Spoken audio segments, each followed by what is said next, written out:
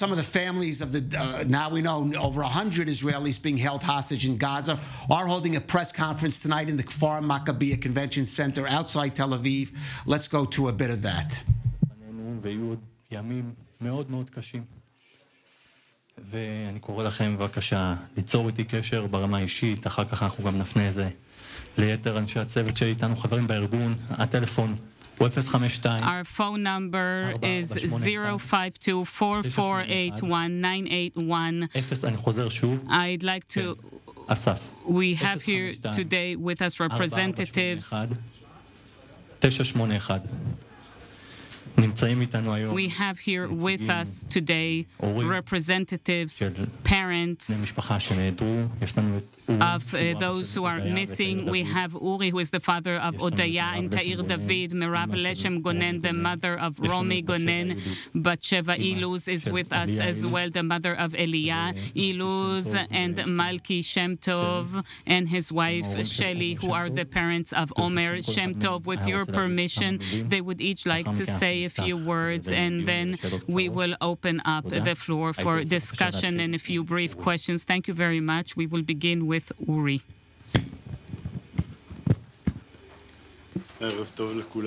Good evening, everyone. First and foremost, I would like to extend my condolences to all the families who are receiving some very difficult news. It is simply inconceivable what is happening. Inconceivable.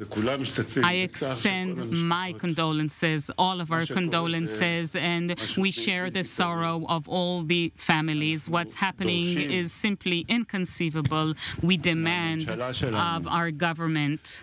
And I understand that about two or 3 hours ago, they appointed a representative by the name of Gal Hirsch to be in contact with the families. And we demand to receive answers. Perhaps not all the answers will please us or will be happy ones.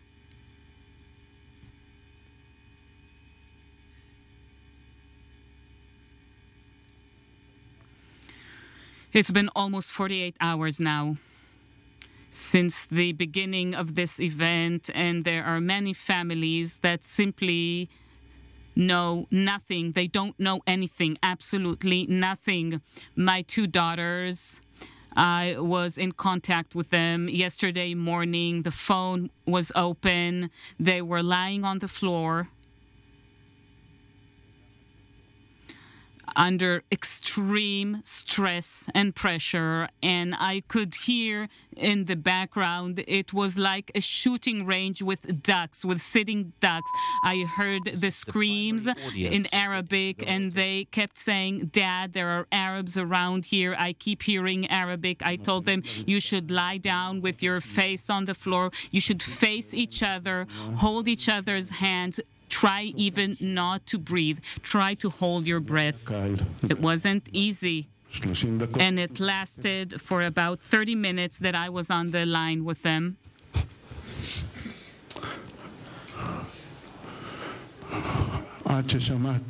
Until I heard 4 breaths like this. And that was it. After that, she didn't answer me anymore. I am asking for the whole world to see this. I want the whole world to see what I need to go through, what I'm going through. We have to bring these kids back home, and the sooner the better. We want to meet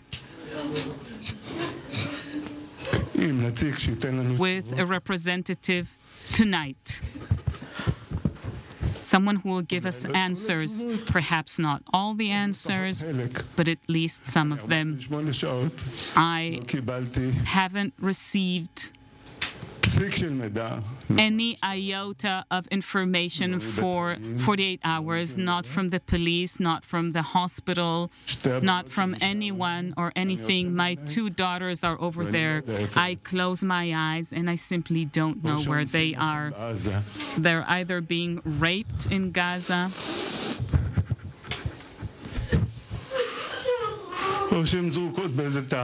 or maybe they're thrown somewhere in a ditch, and I'm only 30 minutes away from them, and I cannot do anything. There's nothing I can do about it.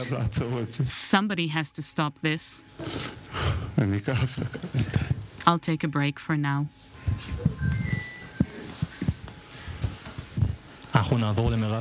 Now we will continue with Merav. Good evening. We are all in the same boat.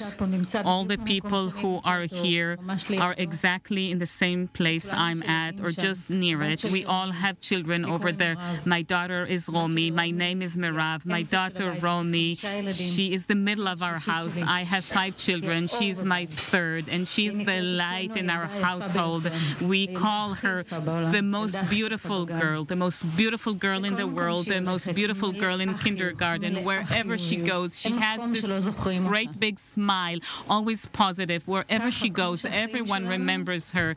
And just like that, as we had this very happy, joyous, and challenging life yesterday morning, just like all of you, we started living a nightmare. It started at 6:30 a.m.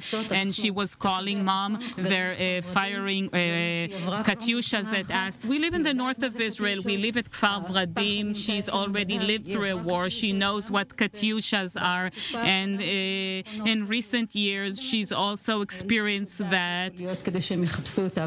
She always knows where to be, and the missiles are always after her, but this time it was too much. So we were with her on the phone since 6:30 a.m., me and my oldest daughters, until at 10 a.m. I was speaking with her. We were on the line together. They were in the car. 4 of them drove together. This amazing young man who came in there to rescue them, another good friend of hers, and another lovely young man. At about 10:15, she called me and said, Mom, they fired at us and the car was hit. We're all wounded. I'm bleeding. Mom, I'm afraid I'm about to die.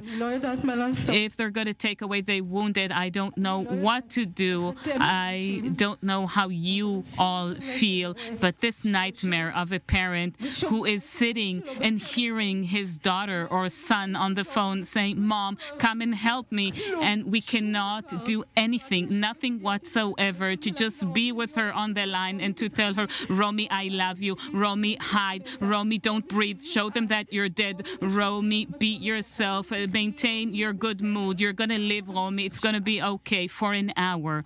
That's how it went on.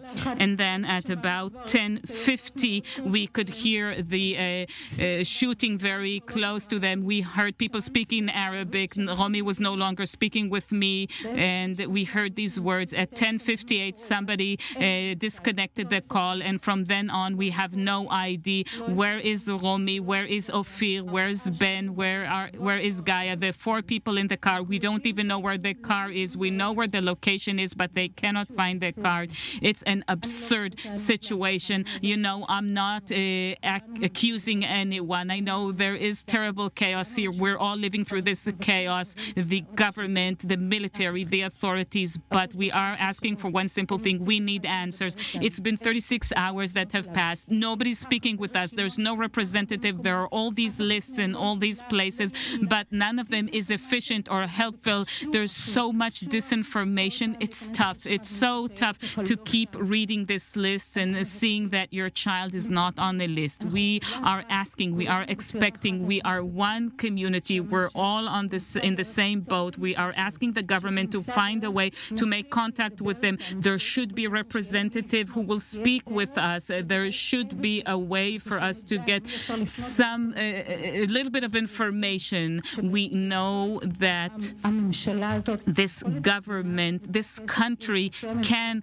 contact with the leaders of the region, because ultimately it should be a dialogue between leaders. We expect our leaders to contact powerful leaders in the region in order to impact this situation and what's happening now to all of us, because what's happening here is a war crime to behave in such a manner within civilian population, including children, teenagers, the elderly, people who didn't do anything, people who aren't wearing uniform. It's simply a war crime. We expect our leaders to contact other leaders and to exert pressure on them in order to change this situation. We all want to know at least where our children are, what's happening with them, and that there's somebody who's truly taking charge here. And we expect this to happen tonight. 36 hours of such a nightmare. It's simply impossible. It's impossible. Thank you, Merav. Well, that is heartbreaking and devastating testimony from the parents of missing Israelis, most of them youngsters taken at that music festival. And if you want more great content like that from I-24 News, just hit the subscribe button. It's as easy as that.